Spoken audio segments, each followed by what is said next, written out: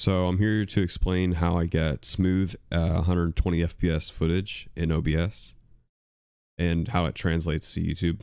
So I use an H.265 AMD encoder because I have an AMD GPU and their H.264 codec isn't great. So I have to use H.265. These are my settings. I record at 45,000, I think it's kilobits a second or something like that. Then I record it. I clip 60 seconds at a time. I should probably record more, but I don't. I use integer FPS values instead of fractional because I haven't been able to get the fractional to work like 100% of the time.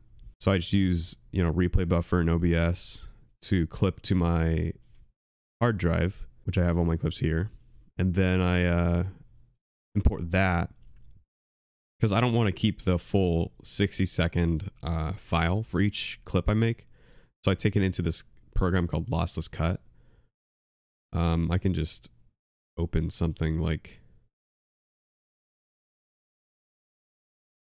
yeah, okay. So you just grab the cut marker, cut one end, and then cut the other. And as long as it's an MP4, you can just cut off the ends and then you can export it to whatever folder you set. And it takes, literally 2 seconds, and it doesn't re-encode it, so you don't lose anything, hence the name Lossless Cut. It's on GitHub. This dude works on it pretty regularly. And I just started to use it and I love it.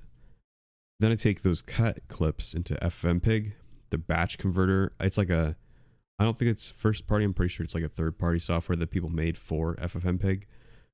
But basically it allows you to,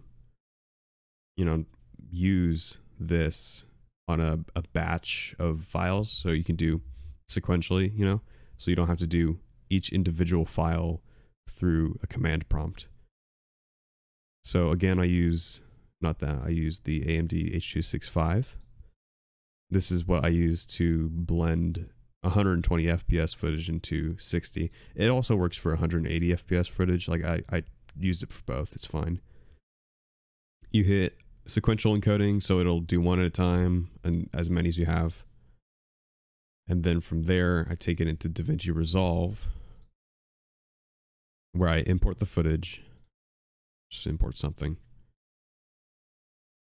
Change that back here to create the timeline. I don't understand why they haven't made it simpler, but then I want to, for YouTube's compression, you want to export in 1440p to get their good compression, like what I don't remember what it's called, VA1 or something. I don't remember.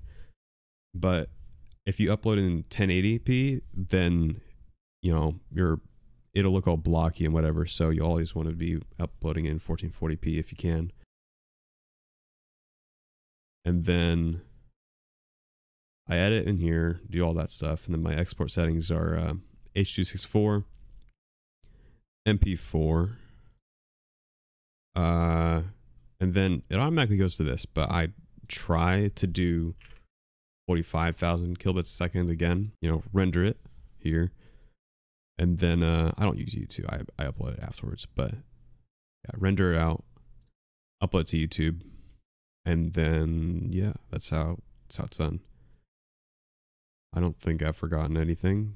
So, ask questions in the comments, I guess, if you want to know more.